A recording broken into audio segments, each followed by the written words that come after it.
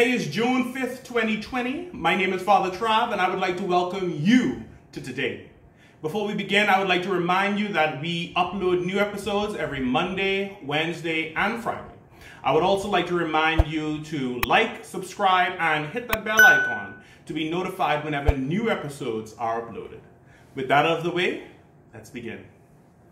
Friends, have you ever had the desire to pray for someone or something only to put it in a list of things to do later? I'm sure we all have at some point. And in today's devotional, I want us to focus on prayer as a secret weapon so many of us forget we have.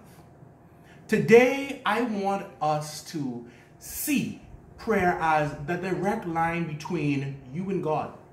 Today, I want us to focus on the truth that a family that combines prayer into their lifestyle is giving the ultimate gift to themselves.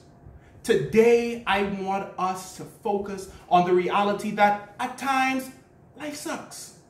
Even more, life is complicated and suffering is an inevitable part of life. But prayer can make it that much easier. In St. John's Gospel, chapter 4, verses 13 through 14, we learn that St. John states or coins Jesus saying, "I will do whatever you ask in my name, so that the Father may be glorified in the Son. If in my name you ask me for anything, I will do it." My brothers and sisters in Christ, let me begin by saying that God is never silent. Let me repeat that again. God is never silent. However, let me also say that this statement for me holds two powerful understandings that we need to know concerning prayer before we disembark on this new day. The first point being the fact that God is always speaking through us and through the world around us. God is still working through you, and God is still working through me. And we at times can be the answer to someone else's prayer.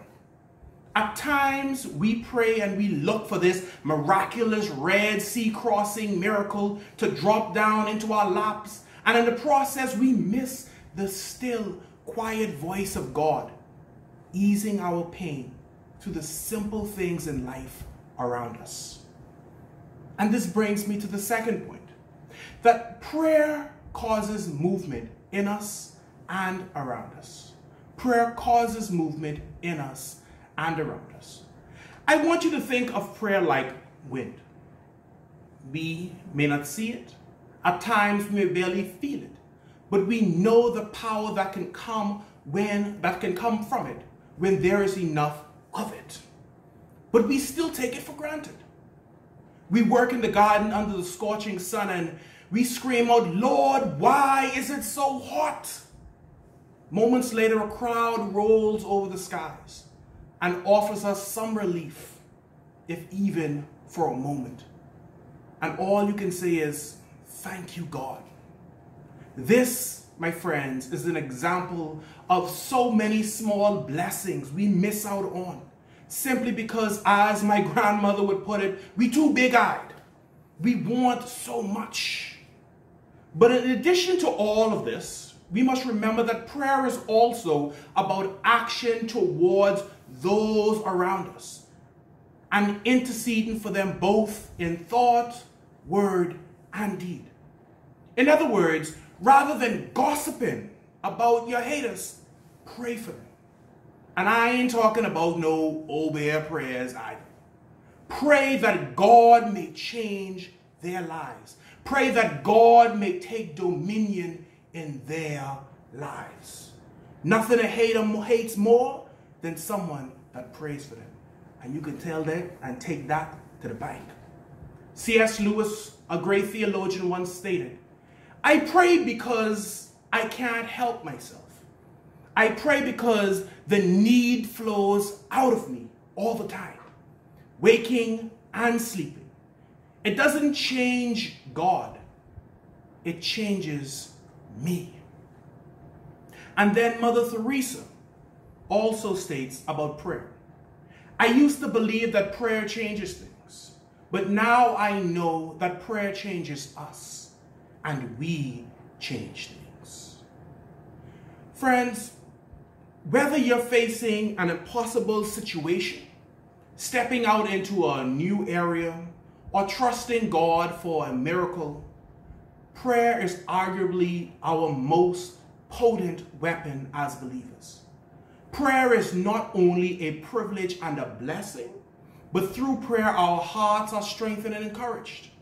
Through prayer the atmosphere of our homes and our hearts change.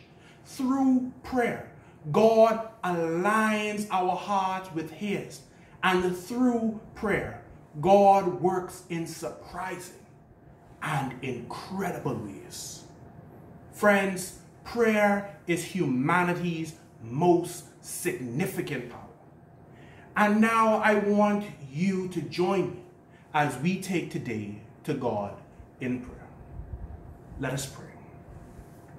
Lord, we bow our hearts before you and we give you honor and praise. Strengthen our prayer life. Help us to pray more. Nudge us to pray when we're doing mindless tasks.